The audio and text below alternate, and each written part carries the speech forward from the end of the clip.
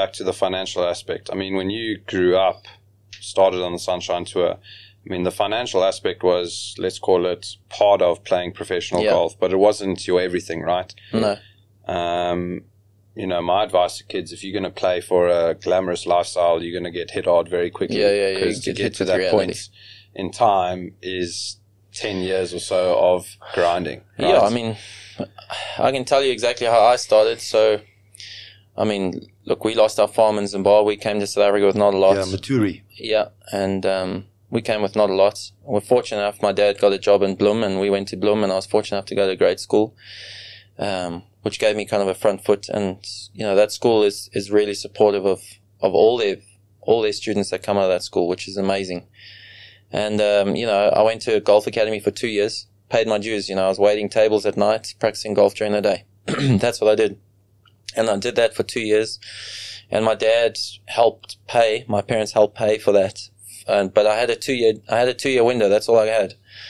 And, I got to Q school in Val de Grace and Paris, and I got through, got my card, and, the rest is kind of history in a way. You know, I kept my card the first year, but I still waited tables. That whole first year, I waited tables just to pay to get to events. So I missed, you know, numerous events that I couldn't go and pre-qualify for because I didn't have the money. Yeah. I had to go and waiter and pay my dues, and I did that. And I practiced hard. I'll tell you, we used to have these crates of balls at Skuman Park. There were 500 balls in a crate. And I remember standing there with JB Kruger, you know, 7 o'clock in the morning in the winter in Bloem. Let me tell you what, it's cold. Eh? Yeah, you're having a cup of coffee, and you had a little plastic Coke bottle with boiling water just to keep your hands warm. Yeah, and you used to hold that as a little hand warmer, and off you went. Hit your 500 balls, stop for lunch, go chip and putt, go play 9 holes. That was it. And that was my day. It was a daily routine for, you know, a good 3 years. And then I started to play better and better and better. Had a really good year in the Big Easy Tour, which, you know, Ernie and a few other guys started, and that gave me a lot of confidence. And then I won on the Sunshine Tour. Yeah. And which was your first event? Polokwane I was just Classic. going to say Polokwane, yeah. I have an amazing story about that, actually. Please tell us. Well, yeah, just before that, I actually got sponsored by Sam Hackner and Investec. I played in Royal Swazi, and I think I finished 3rd or 4th. And, you know, he gave me a sponsorship, which, again, that stopped me from waiting tables. You know, that gave me the opportunity to actually just give golf like a full-time go. And then my grandfather got diagnosed with cancer, terminal cancer, about 3-4 months before the Polokwane Classic. And he was going, he was here in Joburg actually for his last treatment of chemo before heading back to Botswana, where my parents then moved to. And on the way there, the way they explained it, there was a T-junction. I was 4 behind Titchmore going into the last day, and Titch was playing great. But they got to a T-junction, and to turn left, you went to Botswana, and to turn right, you went to Polokwane. And they got there, and my dad was about to turn left, and my grandfather said, there's no ways. There's no ways we're turning right. We're going to go watch. And I mean, I get goosebumps just talking about it. And they turned right, and they were I'd just finished my 2nd round, and they phoned me, and they said, we're on our way. Is there any way for us to stay? And the guys that I'd played with had all missed the cut. So in the like Airbnb that we'd booked, there were a couple of rooms available. So I said, yeah, pull in. I'm the only one here. And they came and stayed, and we went to Mug and Bean that night, and all my grandfather could stomach was a little bit of broth and some water. And he walked all 18 holes. And in those days, we didn't even have the ropes on the side. There was not even water on the golf course. There was nothing. You know, we used to have the little Coleman's on the, you know, on the golf course with like a styrofoam cup that you would put your water in. And, he walked all 18 holes right next to me that whole day. And I ended up winning the tournament by 4. What a special one. And, I mean, tears, on that 18th green. I'd never won, you know. I didn't even win on the Big Easy Tour. I think it's, you know, that year I had 5 second places, you know. Never won as a professional.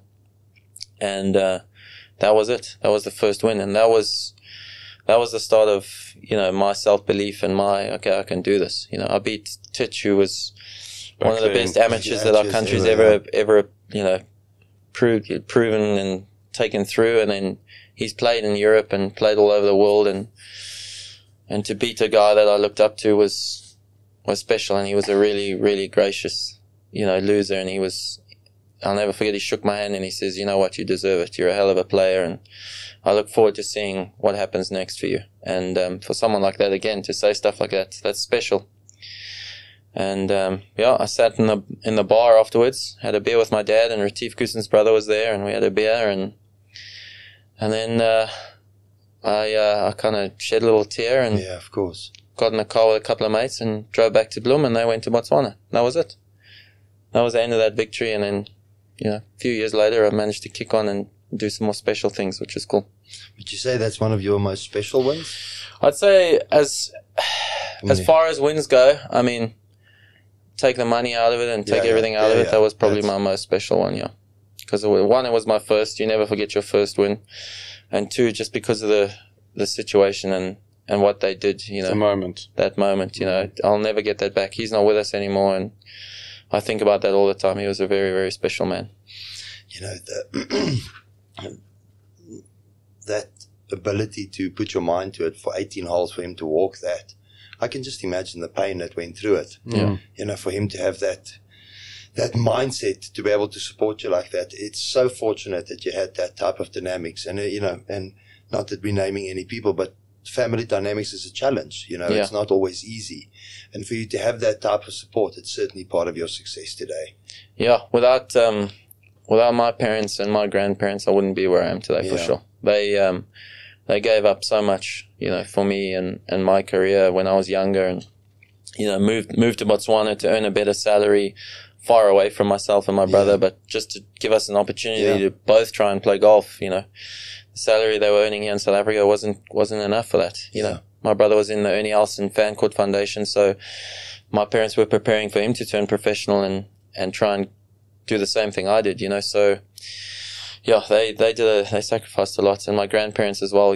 Having to leave Zimbabwe and do all of that and go through all of that were trying times. But they did that to give my brother and I the best opportunity to be what we could be. And we've both turned out pretty good. So very, very grateful and thankful. Shame to all the parents that are probably still going through that at the moment. Their child is at a particular point.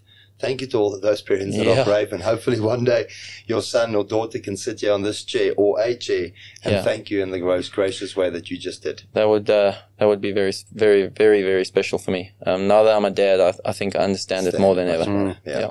And I say always, as I get an older dad, and 41-year-old dad, for me, as that, it's amazing how much more they mean to you. And my mom's 70th was on Saturday, and one of the moments I just said to her, I now have some more insight, not fully yet, as to all the little moments and the sacrifices and the things that we just took for granted, what they had to do in order to make that happen and put you in a position to have some success in life. Exactly. You don't realize all the small things until you sit down and you actually, when I speak to my dad and we have a little one-to-one and a heart-to-heart, and, the stuff that they did, whether it was being really firm and harsh with me, or it was being lenient and kind of giving me my own reins. You don't understand that fully until you become a parent and your kids 100%. Get to that age and you realize what's needed and what's best for them. Because every person's different and every human is different. So it's a pretty cool thing to go through as a human being. It's pretty special.